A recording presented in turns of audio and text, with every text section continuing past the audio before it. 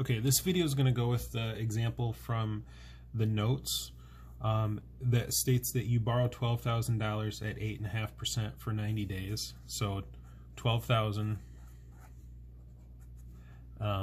at 8.5% for 90 days.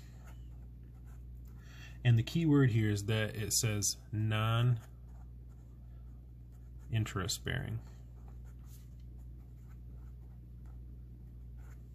All right, and now as soon as you see this, this means that it's different from what we did in the previous unit or previous chapter. This means that we are going to be finding the bank discount and taking that away from this $12,000 so that you get less initially, but that you pay back $12,000. So the questions that go along with this, A, says, what is the maturity value? Now, in a non-interest bearing loan, the maturity value is the face value. Okay, so for the maturity value, that equals $12,000, which is different from what we did before. In an interest-bearing loan, it was your face value plus your interest. This time it's your, it's basically what you're asking for. All right, so then part B says, what is your bank's discount?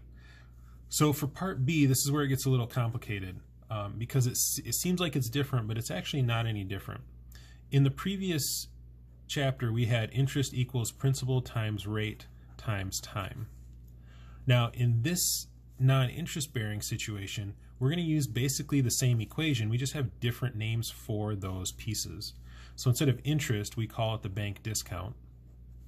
Principal is the maturity value. The rate is the bank discount rate, but we're still going to abbreviate it with R, and time is still time. Okay, so then what we would do here for this example is we put in our maturity value, which is again the $12,000, because that's what we're going to pay back to the bank. Remember, we don't get all that $12,000 initially, times the rate, 8.5%, so 0.085, times time, which in this case is 90 days out of, and we should always assume 360. Unless it says exact interest, we would always write 360. Now, when we multiply all this out, do our division here. If you want, you can put parentheses around this. Your bank discount comes out to be $255. Now, part C says, what is the amount of your proceeds? So proceeds is what you take home initially. So your proceeds is your maturity value minus your bank discount. So in this case, what we have is our proceeds is equaling our maturity value, $12,000, minus $255, which comes out to be $11,745. This is the amount that you would take home. You go into the bank, you say, I want a non-interest bearing loan. They're still sure, these are the terms. You say you want $12,000. They're going to give you $11,745. What you'll pay back to them is the $12,000. Now, D is a little confusing, but the effective rate, the D says, what's the effective rate to the nearest 100th percent? The way that you figure out the effective rate, or what the effective rate is it is an equivalency rate to what this would be if it was an interest-bearing loan. So it's basically saying this is what it would be if it was a normal loan, but because it's a special loan, you're paying a different rate than what it actually says. Because believe it or not, $255 is not 8.5% over 90 days of $12,000 like we've been doing for interest bearing.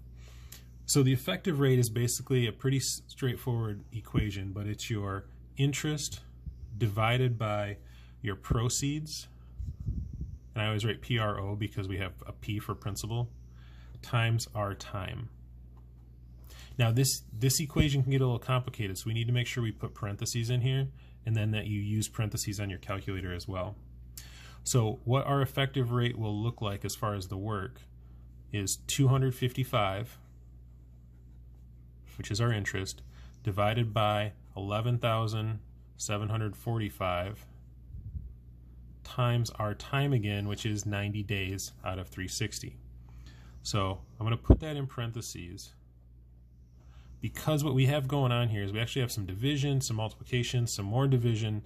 And so if I'm typing this into my calculator, I'm going to write, I'll kind of show you how I write it out, and then you can type it in there, but I'm going to do 255, and then I'm going to put the division sign, and then I'm going to put a parentheses button, and I'm going to do another parentheses button. This is your kind of open parentheses button.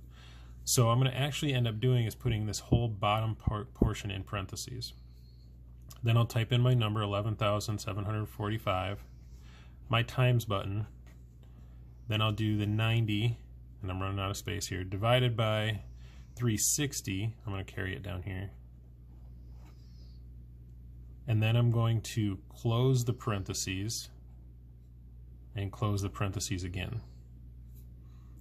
Now if I do that as it's supposed to be, I'll get an effective rate that will come out to be something that is slightly higher than what it was stated. Remember, it was stated at 8.5%.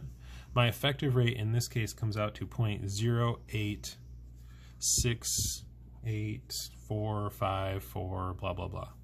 So remember, we go to the nearest 100th percent, so I'll go over 1 2. So that's 8.68 100th percent is here. 4 comes after it, so my effective rate is 8.68%. Now, if you don't have the buttons on your calculator for this, here's my recommendation.